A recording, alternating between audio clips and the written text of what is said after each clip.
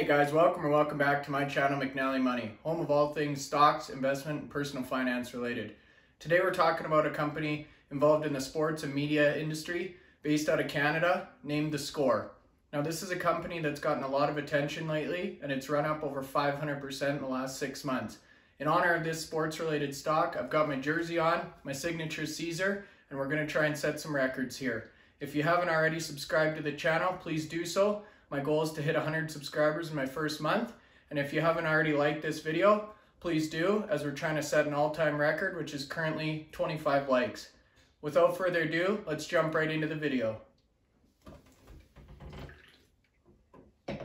Nailed it! Okay guys, so as promised, today we're going to be talking about SCR Media and Gaming. Now this stock trades on the Toronto Stock Exchange. It had a big move here on Friday. It was up nearly 9%, just north of $5 now.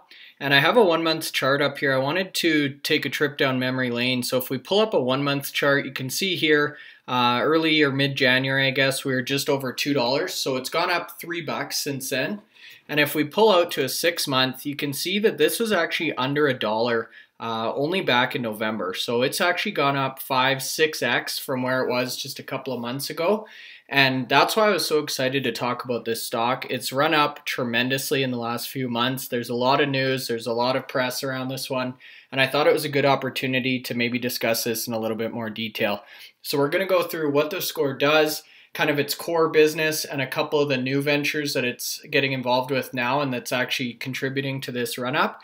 And then we'll talk about my personal prediction in terms of price and if I'm going to get involved with this stock or not. Currently, I don't hold any shares in SCR, but like I said, in terms of trip down memory lane here, this is actually one that I was involved with years and years ago back in university. So probably about 10 years ago now, I was a holder of SCR. Don't even remember how many shares I had at that point in time, but I can tell you it was around 50 cents a share, and I sure wish that I had held them now. And just to show you guys kind of what happened here, if we look at a 5-year chart, you can see for the longest time from 2016 really all the way till September of 2020 when it had that big run, it pretty much did nothing, this stock. It traded flat for years and years and years. And it wasn't until they made these shifts that we're going to talk about in today's video that they really accelerated and started to break out of that sub $1 range and have now just taken off tremendously. So the SCR's primary business and what it did back in the day when I held shares is actually an app or website, and they actually had media divisions as well, so TV channels. And they were involved with everything to do with sports content, obviously scores of games, highlights, clips, interviews, athlete stories, stuff like that. So you can see here, this is their actual website. This is kind of their traditional bread and butter business. So up top here, you can see all the different sports that they cover. So everything from kind of the main NFL, NBA, NHL, all the way to some kind of niche sports here. So you can see CFL, obviously this is a Canadian company, so Canadian Football League, different soccer leagues in Europe, and even things like tennis and mixed martial arts. So they really span the board. And speaking as a Canadian, I can tell you guys, this app is an extreme front runner in Canada. It's similar to like a TSN or Sportsnet or something like that in the States. But any of my friends or anyone who's involved with sports, this will be the app that they have on their phone. And that's why for the longest time, I couldn't really figure out why this stock wasn't moving. They had a ton of monthly users, they had a ton of visibility, but they just weren't able to capitalize on ad revenue. And they've actually kind of expanded now into 2 different areas, one of them being esports and one of them being sports betting. And this is what's allowed them to really springboard and see this stock price appreciate in a rapid fashion here over the last couple of months. So we're going to talk about each of those kind of recent advancements with this company. But before we get into that, I wanted to talk about SCR's vision as a company and the leadership team itself. So you can see here on their website, the SCR, as they define themselves, creates mobile-first sports experiences, connecting fans to what they love through an addictive combination of real-time news, scores, fantasy information, and alerts, while creating and curating content that is mobile optimized, comprehensive, customizable, and seamlessly shareable. So they have really found this mobile first niche, and that's where they've really spent a lot of their time. You'll see they've actually sold off some of their other media assets to allow them to focus on this digital or media platform. And I think that's honestly a really smart move. This is the way entertainment and content is going. And I think, again, focusing on what you're good at is the way to win in terms of a company performance. So I was happy to see this. Now, if we scroll down the page, you can see the leadership team here is a father-son duo. So it's the Levy family. John, so the senior, was a media industry entrepreneur in Canada here. So he actually built up a cable business, one of the top 10 largest distributors in Canada. And then he sold that off prior to building the SCOR. So you can see here they actually serviced nearly 7 million homes, so about 20% of Canada. And then in October of 2012, they sold off their media assets to Rogers. So Rogers is similar to like a Comcast or something like that in the States. They're one of our big media giants here. And then they spun out the SCOR media or digital asset, allowing them to really focus on that mobile digital experience that we talked about just previously on this slide here. Now you can see the SCOR app. So this is where most people actually use their service, not necessarily the website. Is one of the most popular sports apps in North America. And as mentioned in Canada here, I would say it's far and away the best sports related app that I'm aware of. Now the son, Benji, so he oversees business development and execution of business strategy. And he's been really instrumental in the digital media space. So as you can imagine, he's a little more tech savvy, a little more maybe millennial focused, and he's really pushed his dad and the rest of this company to get involved in this media digital space. So I mentioned the two big changes this company has kind of layered into their core business. So on top of the traditional sports business, they've now made a big splash in the esports world. So this one isn't as talked about as maybe the sports betting side of things, but I personally am extremely bullish on esports. I'm a big gamer myself. I'm a Call of Duty fan. I absolutely love video games, and this industry I think is set up for massive growth over the next 5-10 years. Obviously, millennials enjoy interacting, communicating, playing online. And I think as games get more and more realistic and as life gets more and more stressful, people are naturally going to shift to this digital or online kind of mentality. And I could see this going extremely mainstream, even overcoming traditional sports. Maybe not necessarily in the next 10 years, but maybe in the next 20, 30, 40, as games continue to become more and more popular. So they really focus on a couple of the core games out in the industry right now. So League of Legends, Dota, Counter-Strike, Overwatch. They have an assortment of fighting games as well, and then Battle Royale. Now, not only does the SCOR advertise, promote, report on this kind of stuff, it actually has an extremely big following on YouTube, Facebook, and Twitter as well related to this. So we'll talk about some of the numbers in the presentation deck later in the video, but they've really created a huge sphere of influence here, and they have millions and millions of followers across their platforms.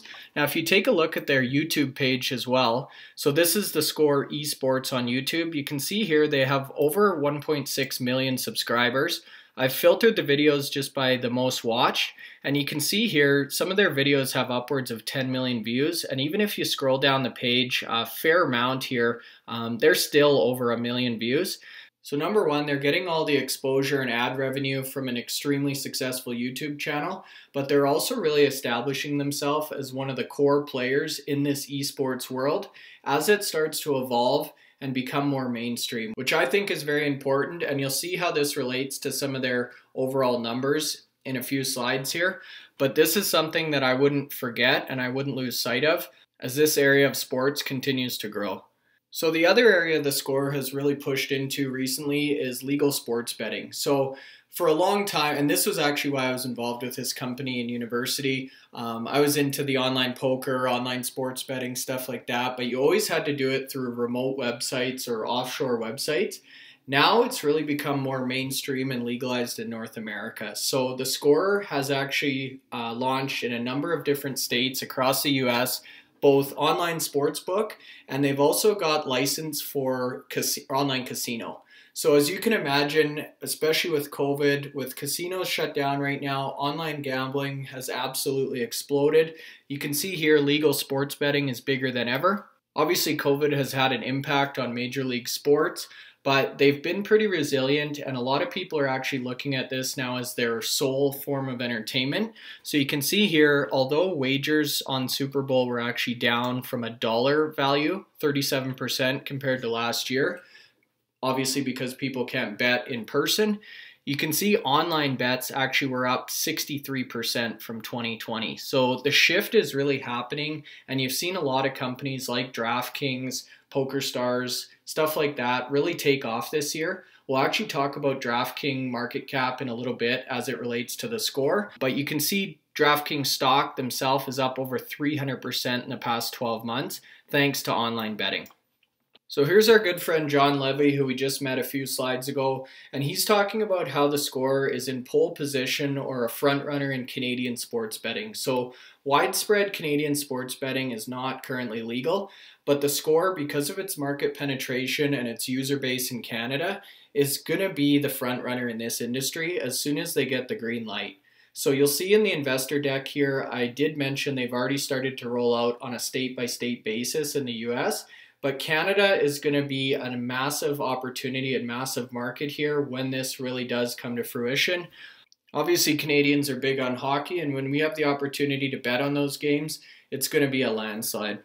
Now, this article does talk about some of the numbers for the most recent quarter. You'll see these again in the investor presentation deck, so I'm not going to go through them right now, but I did want to point out there's two main metrics, I guess, with online gaming. One is handle. This is the amount of money that passes hands or that's bet overall. And then obviously there's gaming revenue, which is the profit or outcome that the score would keep at the end of the day. So there's two distinct numbers here, and we need to make sure we differentiate between these. You can see here that there's a lot of promotions, and because this industry is so competitive right now with all these various companies trying to gain market share, a lot of different online sports books are actually giving promotions, cashback, deposit bonuses, stuff like that. So I do think that this is going to be a little bit of a slow start. You need to spend money to make money, and a lot of these companies are investing very, very heavily in order to get users on their platform and win them away from the competition. Okay, so we've talked about the score overall, kind of the history of the platform, how they started out, now some of the new moves they've made in terms of esports and online betting. So we're going to jump over to their investor presentation deck. This is from Q1 of 2021. So this one actually came out, I think, on January 13th, and it's very recent. We're going to jump in here. We maybe won't spend a lot of time on each slide, but I think there's a lot of valuable content in here. You guys know I love investor presentations, so let's take a look at some of these numbers, and then we'll talk about their market cap, upside potential, and if I'm going to be opening a position in this company myself. So to kick off, they have some high-level bullet points about Q1. So you can see here it's their best ever quarter for gaming handle and media revenue. So here's this term handle again, and essentially that's the flow through or exchange of money as it relates to sports betting. Media revenue is also up, and obviously as more people are going to their platform, sports are starting to resume, and people are starting to make bets on there. They can advertise and they can promote companies on there, which is going to drive media revenue as well. The other thing worth noting on here, and we'll talk about the actual news release itself, is they closed a bot deal at an average price of $1.40 here just recently in December for $46 million. So they do have a good amount of cash on hand, which they're going to be using to fund growth and expansion in both the US in terms of additional states and Canada overall. Another point worth talking about on this slide is the last one here about the US stock exchange listing. They've actually just recently uplisted from the TSX Venture, so Canada's kind of venture or junior exchange, to the full Toronto Stock Exchange. And this company is eyeing a US listing as well, which will give them additional access to capital and notoriety within the investment community. So now we get into a little bit more detail in terms of handle revenue, which is up 535% year over year and just short of $56 million for Q1 or the 3-month period. So that's a lot of money changing hands through their app, which is phenomenal. But you'll see in a second here, they actually recorded a net loss for the period, and that's a direct result of all those promotions and incentives they're offering customers to come over to this platform. So they also kicked off the quarter by launching Score Bet in Colorado, Indiana, and are on track to launch in Iowa as well. So you can see the states are quickly coming online. And the cool thing about Score Bet is it actually works between states. So the user interface experience betting app, it's consistent as you travel throughout the United States, and customers don't have to use different platforms, websites, apps as they travel around the country. So this slide discusses the Canadian opportunity. You can see here Trudeau government is moving to legalize sports betting across Canada. You can see here Ontario, which is our most populated province, actually stacks up pretty high compared to some of the bigger states in the US. And in terms of penetration in Canada, you can see here the score has 2 times the active monthly users of TSN, which is in second place, and over 8 times the monthly active users of Sportsnet. So as we talked about previously, the score's market penetration in Canada is unrivaled, and this really does set them up to be a big front runner as soon as national legalization rolls out. Now, they estimate the market potential for online gaming in Canada to be between $4 billion and $5.5 billion in annual gross gaming revenue. So keep this number in mind as we start talking about market cap towards the end of the video here. Now, we will touch on this slide real quickly. This one talks about the consideration of US listing. So for those of you who are unaware, these are some of the benefits of listing on the United States Stock Exchange versus the Toronto Stock Exchange.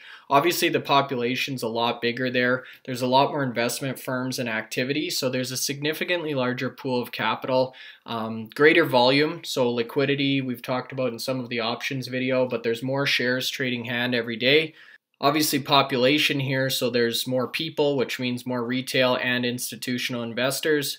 And all this additional trading activity and attention ultimately or hopefully will drive market valuation or market cap up for the company as well. So the next couple slides talk about their actual product and content. So this slide talks about the 10.6 million that they disclosed as media revenue in Q1. So you can see here they tagged some big campaigns including NBA, Fox Sports, Audi, Volkswagen, DAZN, which is phenomenal to see. They reported just under 4 million monthly active users and an average user logging in 116 times per month. So you can see that the people using this app are logging in multiple times a day to check scores of games, check bets, stuff like that, which is phenomenal. And this is probably going to continue to grow as things start to normalize. People start to go back to sports bars, leagues start to open up, games start to have live fans. And then in terms of their social media presence, we talked about this a little bit in terms of YouTube, but they also have a huge following on Twitter, Facebook, Instagram, and TikTok. So between the 4 platforms, they have 105 million fans in Q1. So the reach or the marketing capability they have at their fingertips is massive and is really important as they start to open up new betting platforms. They have a huge group of customers that they can start targeting, emailing, sending promotions to, things like that. So this slide kind of builds on that social media presence. So you can see here between their platforms, they had over 350 million views for the 3-month period in Q1, which is phenomenal. Year-over-year growth of over 350%.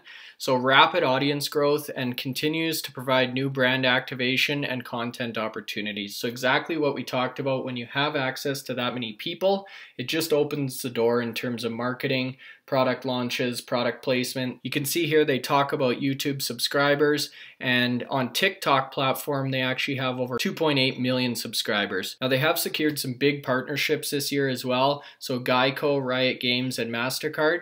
So again, these are Fortune 500 mainstream companies that they're now associated with. So now we're going to take a look at the overall financials and start to wrap this video up and come to some conclusions here. So you can see here the total revenue for Q1 was 8.5 million versus 9.2 in 2020. So revenue was actually down for the period. However, as we talked about, media revenue was at an all-time high. They're attributing this to strong growth in direct advertising. They talk about gaming handle here. So this is why I wanted to differentiate between gaming handle and gaming revenue. So while the company saw nearly $56 million in handle, their gaming revenue was actually negative $300,000 for the quarter.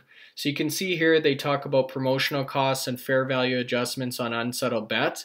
But this industry is going to be very competitive and very expensive to break into. A lot of different players are seeing the opportunity with online gambling, and they're very hungry to grab user base and make a statement here. So I think this one's going to be very expensive in the near term, and it's going to take a lot of front-end investment to make a splash here. So when you tie this all together, you can see they actually recorded an EBITDA loss of 9.3 million versus a loss of 4.8 in Q1 of 2020. So they've almost almost doubled their loss for the period, and they're talking about additional expenses incurred in connection and expansion of gaming operations. So again, they're referencing that front-end investment in gaming, which I don't see slowing down anytime soon as more and more competitors come into this space. So the final bullet point here talks about their cash balance. As you guys know, cash is king. Because of that bought deal that they did in December at an average of $1.40 per share, you can see here their cash balance is up nearly $63 million.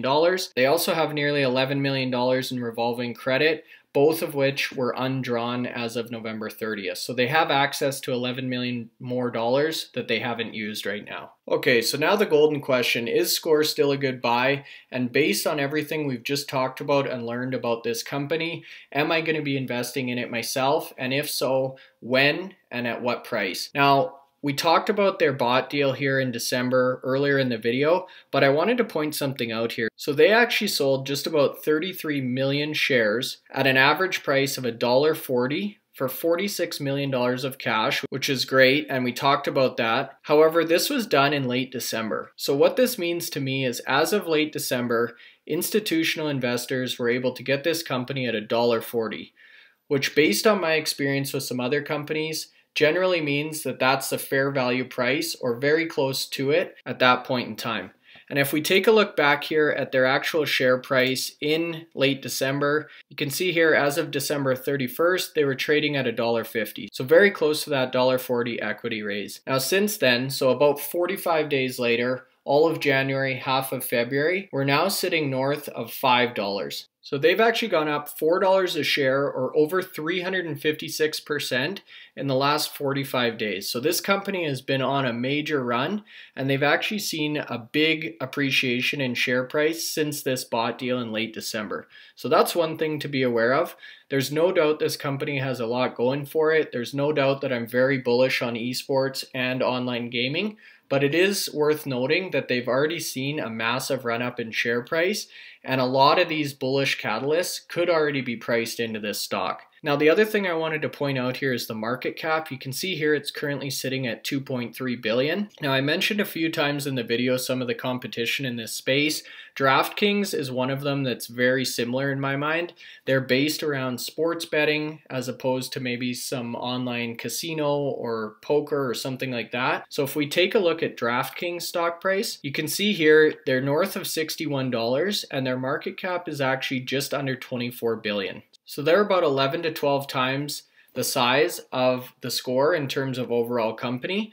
Now, if we scroll down and look at their revenue here, you can see in the most recent quarter, they actually pulled in $132 million. So what that tells me overall, company value SCOR is about 1/10 the size of DraftKings. Revenue is about 1/12. So perhaps DraftKings is a little bit better buy at this point, but realistically, they're pretty relative in terms of price to revenue. Now, that being said, they could both be overvalued, they could both be undervalued, they could both be fairly valued, but I like to look at that ratio for competitors in the same industry when I'm starting to think about opening a position. Now, if we look at DraftKings share price over the last year, you can see this one's run up as well. It's up about 6x from where it was in March. However, in the last 6 months, it has kind of pulled back and it's trading pretty similar to where it was in October of 2020. So the SCOR has definitely had a more aggressive, a more rapid run up recently. DraftKings has kind of already seen that and now they've started to level off. Now, to add a final layer into this story, our good friend Dave Portnoy, who is very involved with Wall Street Bets, Reddit, investment forums, he just took a large position in the SCOR. I want to say about $2 million plus, and he is very bullish on this company. He's also been involved with Penn Gaming, which is over 10x this last year. He's a very influential guy in terms of social media and millennial investing. So to close out the video, I wanted to give you guys kind of my personal analysis on this stock and whether or not I'm going to be opening a position. Ultimately, I don't think I will be at this point in time for a couple of reasons. I feel like the company has some very strong tailwinds behind them. I think esports and online gaming are both massive areas of growth in the next 5 to 10 years. However, I think the SCOR's share price has ultimately run up and is already representative of a lot of these big catalysts.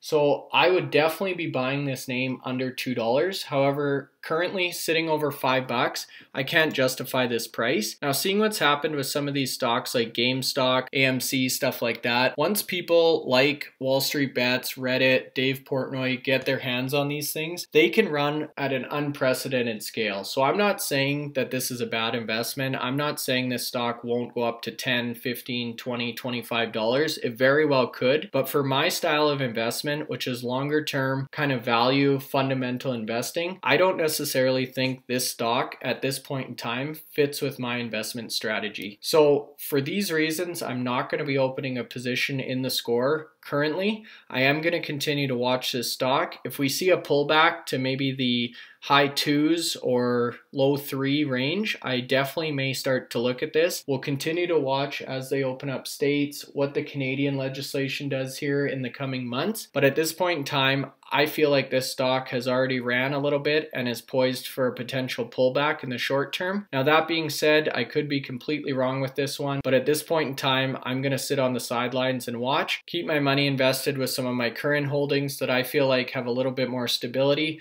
This is definitely a speculative stock, and as you guys can see, they're just in the infancy stage or starting to scratch the surface of some of these big new markets. So that's it for today's video, you guys. I hope you learned a little bit about Score Media and Gaming. It was great for me to relook at this company that I held so long ago. Please take a second to like the video and subscribe to the channel if you haven't already, and have a great rest of your day.